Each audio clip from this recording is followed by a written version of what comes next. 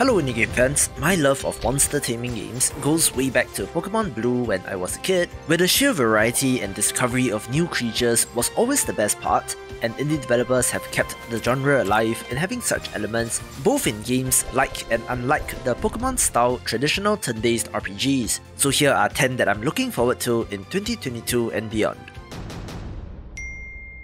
Let's begin with Beasties, a match 3 RPG of all things, but one that stars adorable critters, adding a hint of puzzle quest into the mix.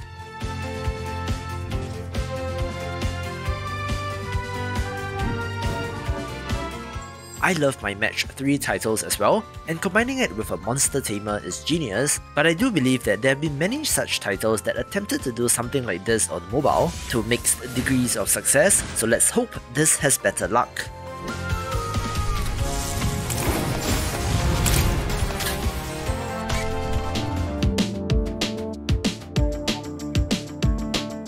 This next title is still very early on in development, but of course I love the pixel art of Trails of Sunder.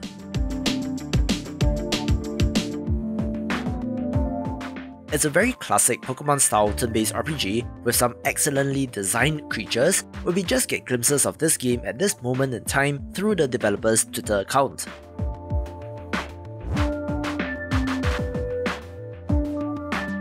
Interestingly, the developer says that this game has Elder Scrolls inspiration, so I do wonder what that means, but as a fan of all things pixel art, of course I have to give it a mention, and if you can, do buy this developer some coffee via the Ko-fi link in the description below.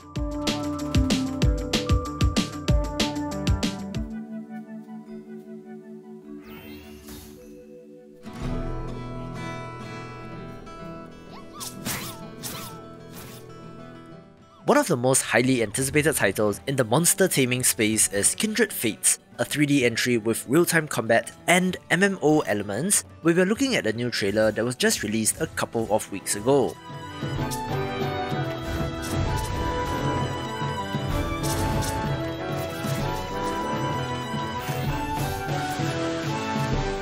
The full trailer is 4 minutes long and shows many aspects, but I've edited it down for brevity, where perhaps most interestingly, we have a direct parallel comparison in Pokemon Legends Arceus coming up next week.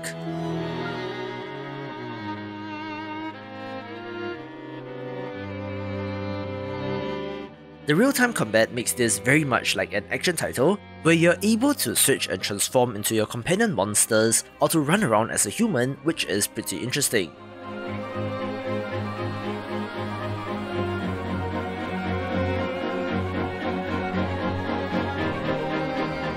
This new trailer does look a lot better than the previous versions shown off, although the environments are still a little grey and drab.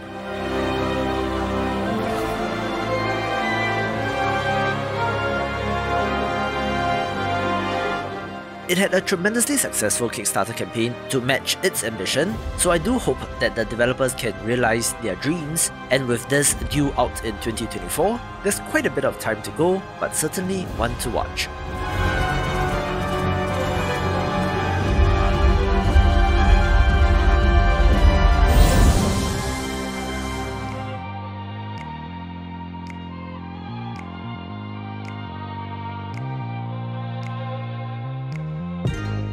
Ova Magica is certainly my type of game since it combines turn-based Pokemon-style combat with a Stardew Valley farming sim.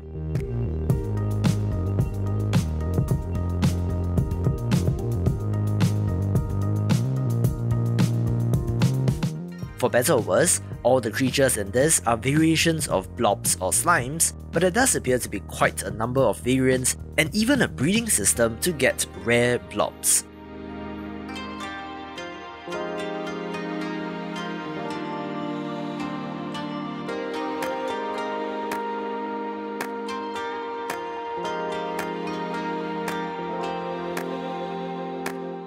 The blobs can even help out on the farm and do follow you around, so if you loved the slimes in Slime Rancher but wanted something a little bit more than just penning them up, this might be the title to get.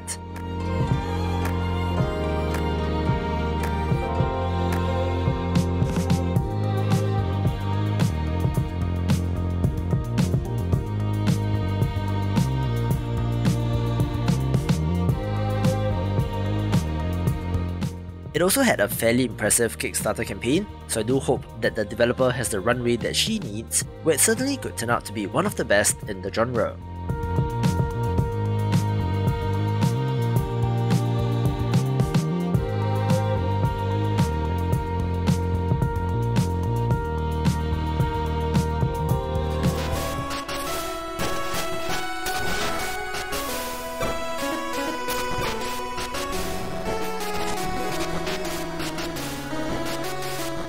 From the opening seconds of this trailer, 90s kids will be able to tell that Essentials is trying to evoke a very specific era in games with an art style that would not be out of place on the Game Boy Color. I remember having one of those with Pokemon Yellow, so of course I'm super interested in this, where the unique hook is that creatures can turn into weapons, which your protagonist then wields, which is very interesting. There are over 250 creatures in this game as well, with what looks to be evolutions and multiple forms, so for a nostalgia hit, keep an eye on this.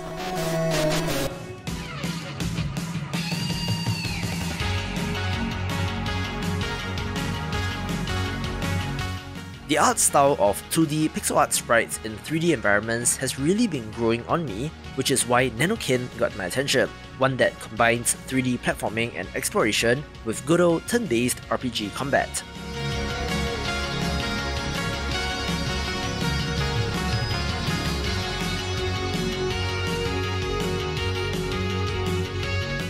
Interestingly, this is set in a cyberpunk world, which means interesting character and creature designs with what looks to be positional combat as well, but I simply love the pixel art, making this a title of interest.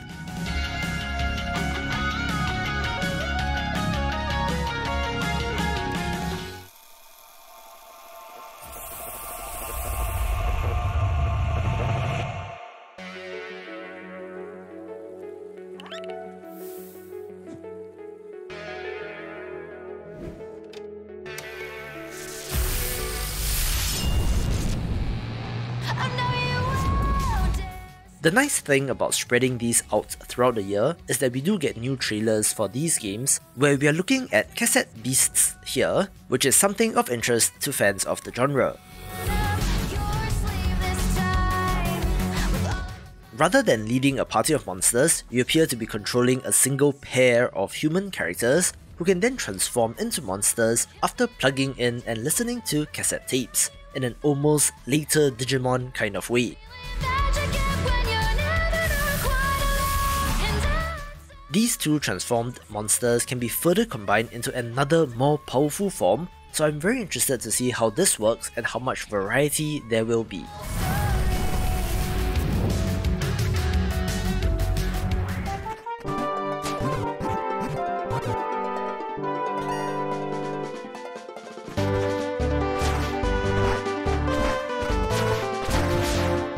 If you watched last year's video, you would have come across Creature Keeper as well, which is quite a nice departure from the Pokemon-style monster taming game, since it is more like a 2D Zelda game.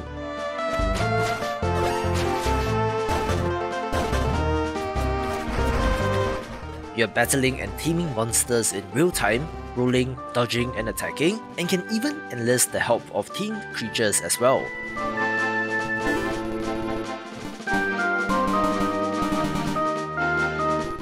What I love about this game is all the systems that surround the action-adventure combat, where the more you encounter and fight a creature in the wild, the more you learn about it, filling up a journal, which is simply one of the best ways to indicate progression in-game.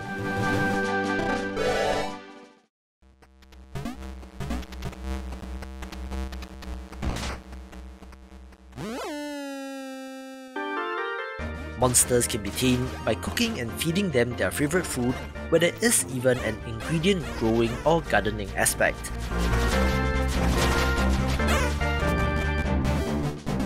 Nothing too new to show off here, but the developer has been actively giving updates on Kickstarter, with playable alpha versions going out to backers, but I have very high hopes on this and hope it turns out well.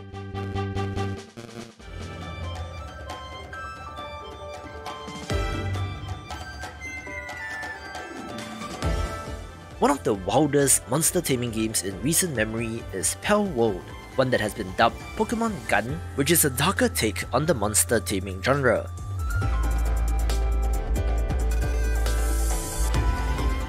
The action and art looks fantastic, where you have the expected real-time combat and even a farming, base building and breeding or fusion mechanic.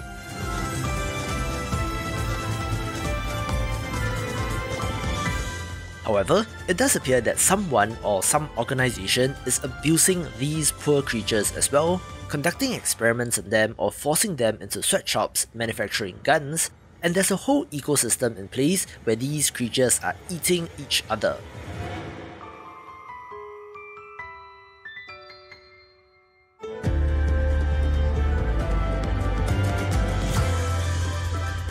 This new trailer shows off more of the gorgeous art and is of note since developer Pocket Pair is also behind the tremendously popular Craftopia, currently in Steam Early Access, so this should turn out very well.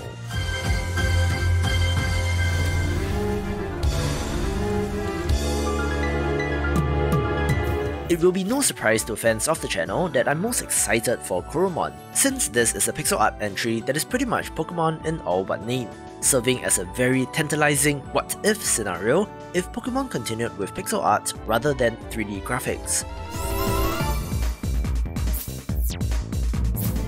There are the equivalent of shinies, team battles, evolutions, elemental strengths and weaknesses, and even a built-in Nuzlocke mode, so the developers certainly are fans of Pokemon and do know what they are doing.